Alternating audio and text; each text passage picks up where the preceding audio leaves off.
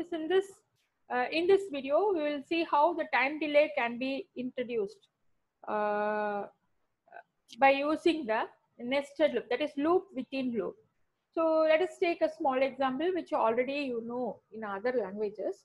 Let us consider a C++ loop. For I equal to 0, I less than n, I plus plus. And then loop curly braces opens. Again, within that we have another loop. So if you say the time complexity, how much time it will take, n into n, that is n squared times this loop will be executed. So the same way here also you can set the loop within loop. So if you see that first we we use the MVIB and we allocate the data. We move the data to B register. So this instruction, after execution of this instruction, 38 hexadecimal is moved to B register. Then we use another register C, and there we move FF. Then this is what inner loop, this is outer loop. So here what we do is decrement C, we decrement this immediate register. Then when it becomes 0, it quits. But when it is not 0, here we have given loop 1. So this keep on will be decrementing, and then when it becomes 0, it comes to this line. Okay. Now decrement B takes place. So what happens here? C is initially FF, then it keeps decrementing. When it all the values in C become, initially it is 38, B is 38. But with the 38, then this counts up to FF times. Then decrement B, now it becomes 37. Again this will be executing for FF times. Again decrement B, now it becomes 36 and so on. So totally how much time? 38 into FF time, the whole loop will be, the two loops will get executed. So now when you calculate the delay calculation for this loop, first you have to do for loop 1. This already we have seen in the previous video. For single register we have 1.787 µs. So now we'll take that as it is, and then for, because the same value we have used there. If you have used some other value, then again you have to calculate. So for convenience we have taken the same value for C register. Then loop 2 delay.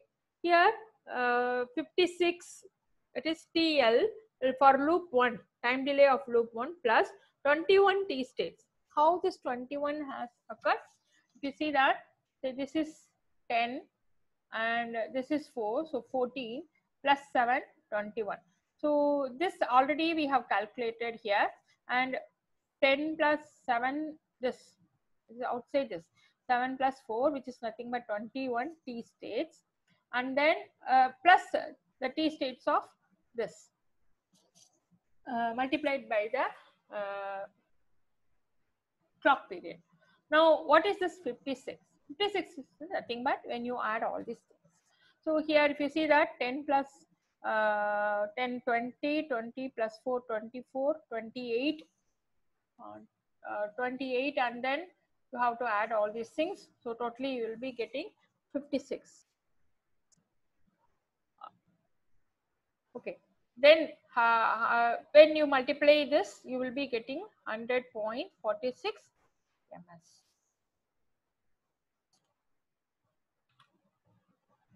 So this delay can be increased. How you can increase? Either you can have another loop. Within this, you can set another loop.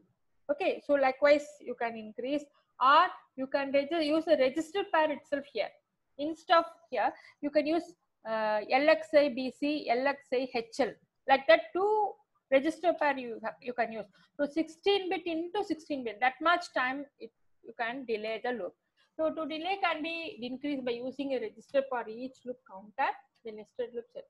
It can also be increased by adding dummy instructions like NOP, 40 steps. See here already we have, if you see this execution of this and this, it increases the time delay, but this is necessary for checking.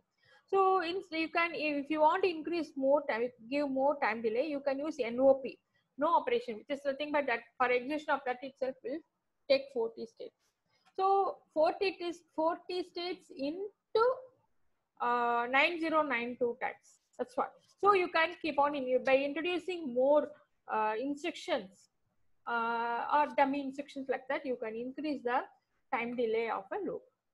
The disadvantage of the time delay by using the software, all these things what we have seen is using the software instructions we can introduce the time delay. But the disadvantage depends upon the system clock. If the system clock is low, the time delay accuracy you cannot depend. So the microprocessor is occupied simply in a waiting loop. Otherwise, it could perform. Yes, most of the time it's just do counting, decrementing. So it is not doing any other job. So in that case, the microprocessor valuable time is wasted. The task of calculating accurate time delay is, yes, it is very tedious. You have to calculate, you have to consider each and everything, and then you have to calculate the exact time delay. So that is a disadvantage here.